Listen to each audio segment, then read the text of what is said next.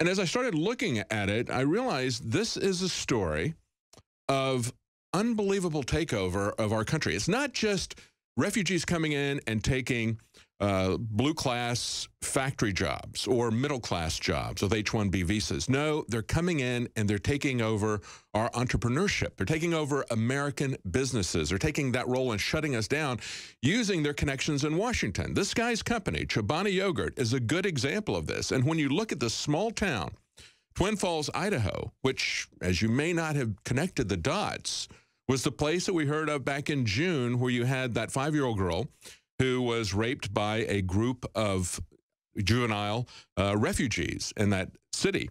It was covered up by the media. It was covered up by the local government. And you say, why were they doing that? Eventually, the truth did come out. And yet, the reason for that is because you've got this guy coming in and putting in the world's largest yogurt factory in a very small town. And he's bragging about how he's got 30% of his employees there are refugees. They speak 11 different languages. I told my wife, I said, you know, he says, I've got translators for these 11 different languages there 24/7. And I said, it would be a lot cheaper, wouldn't it, just to teach them English? But he wants these people to be captive to him, doesn't he? That's by right. keeping them to hire Americans. That's another wacky idea that I'd have. Yeah.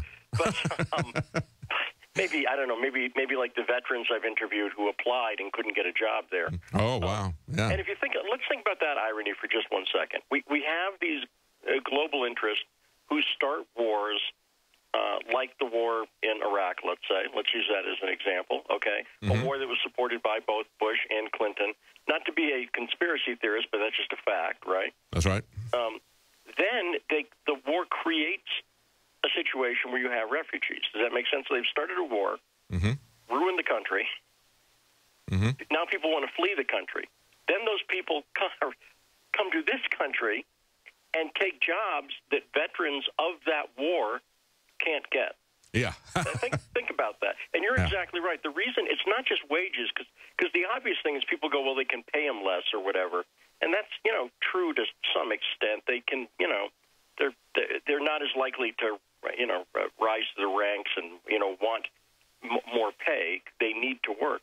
And I know that we even reported on how some of the elected officials there said that they could press charges against anyone who would dare speak to the media or talk about, put stories out there, even on Facebook, about these refugees who raped this 5-year-old girl. They want to protect so much the refugees that are coming in to work at this plant at the expense of their citizens there.